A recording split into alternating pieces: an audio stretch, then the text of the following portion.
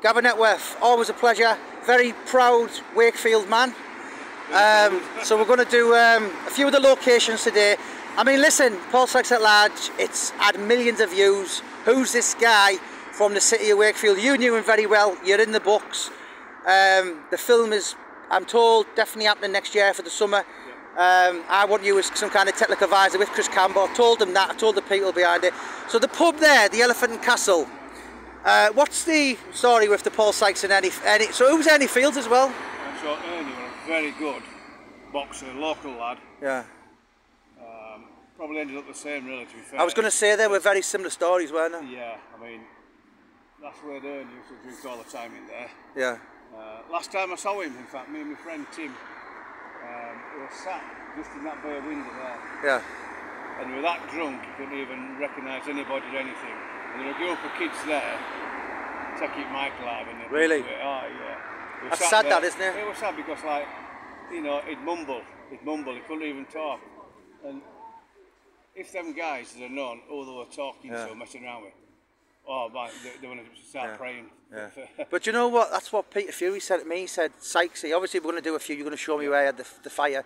He said, people in prison wouldn't even look at him sideways. And Johnny Nelson said, the people who tortured him wouldn't have had any idea who he once upon a time was. No, no. I mean, strong man, but if you just look further down there to where the shop is, that's where Kenny's old shop is there. So that was the second one, because obviously I've just done Kenny's. Yeah, which one? Next to David Brown's there.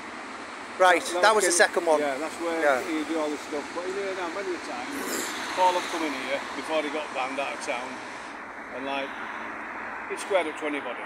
Really? Yeah. And then once Ernie and Paul were together, it could be either way. It could be a good time, or it could be end up in a nice. Because they must have went back like years. They did.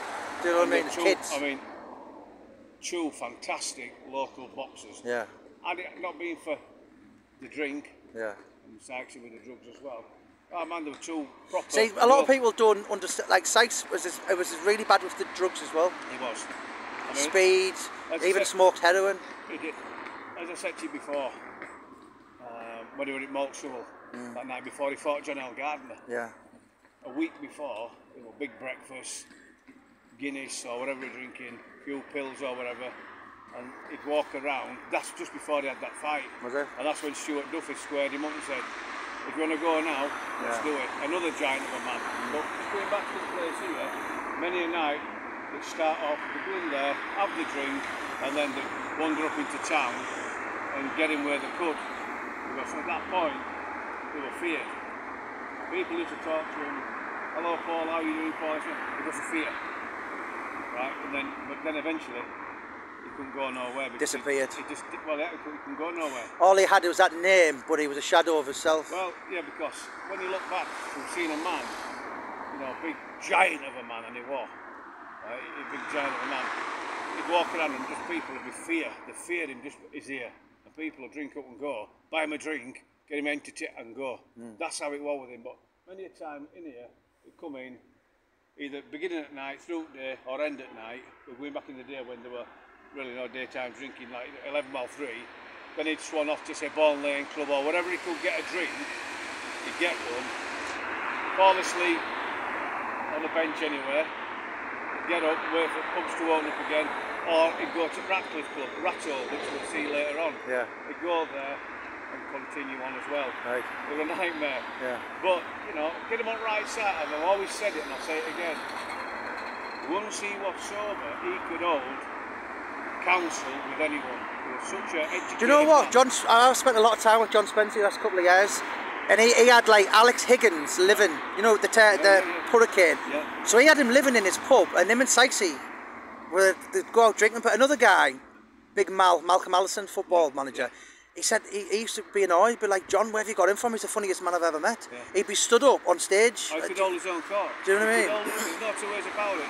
He could hold his own court. No two ways about it. Catch him and then recite poetry to you. He can talk politics, he can talk policies with you.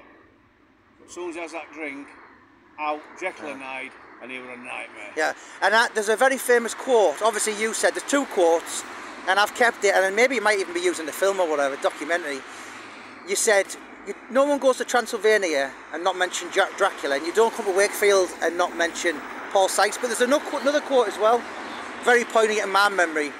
Chris Campbell, lovely fella, and he said the one thing that doorman of Wakefield never wanted to hear them words of Sykes is out in town. Oh, you were a doorman, Gav. How bad was it? Bad.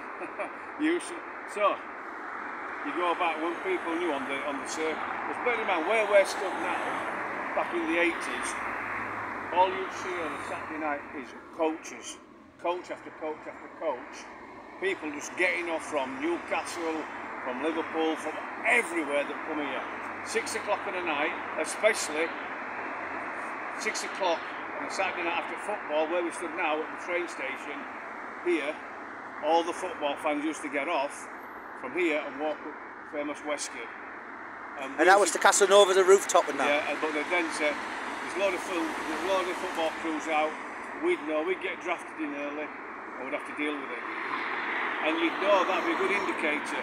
6 o'clock, how many football fans were getting off there to how busy it's going to be up there. That's another story you could write a book on as well. But here, that pub there, yeah, many times he's in there. He's had one or two ding-dongs in there, but you know, that's where he used to go in, and then he'd just go wherever the music would let him go. Yeah. Right, Gav, we'll do more. Thanks for your time, mate. Cheers.